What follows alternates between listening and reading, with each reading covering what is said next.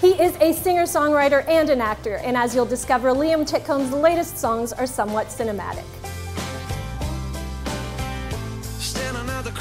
The first thing I want you to explain to us is the title of your brand new album, Cicada. Cicada, yes. Okay, well, it's that summer bug that I think a lot of people are familiar with, that makes that high-pitched buzzing sound in the heat of the summer, usually around August when things get really, really intense.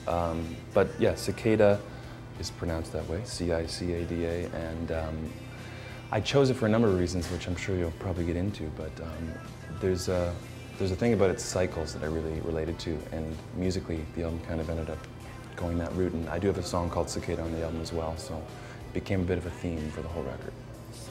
When you say cycles, is that in relation to your music career or just the evolution of every part of your life? It's both.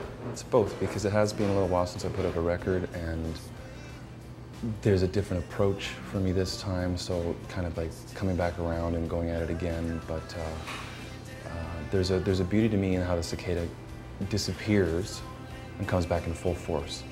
To me, there is a beautiful metaphor in that for many things, and one of them, like in the song on the record, that's a great metaphor for love that can sometimes, or any emotion that can sometimes lay dormant and you can bury, and you think it's gone. You think it's gone, and then one day it can arise, right, and be like a tidal wave and overwhelming. And so that was a big influence, and then yeah, just the fact that I'm coming back and putting out a record after a couple of years felt appropriate.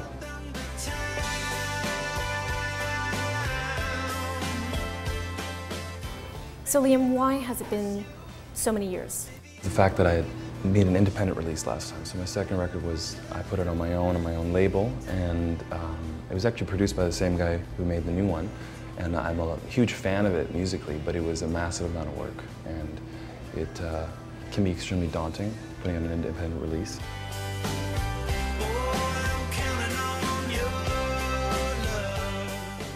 What did you do different, sound-wise, while you were in the studio than the other two albums?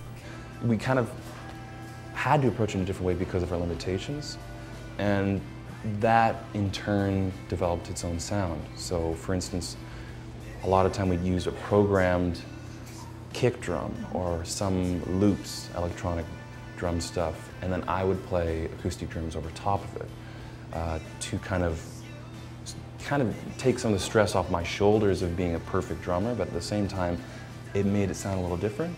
Tell me if you're going to keep doing that parallel acting career of yours at the same time, because this is a pretty big project. I would love to. I don't think I'll ever stop. I think, unfortunately, acting and music are very similar in the sense that you have to invest 100% of your energy and efforts into it for them to become successful. So my acting suffers for the fact that I love my music so much. I'll go and do auditions now and then and hopefully get to keep doing it, because to me it's another creative outlet and I love it.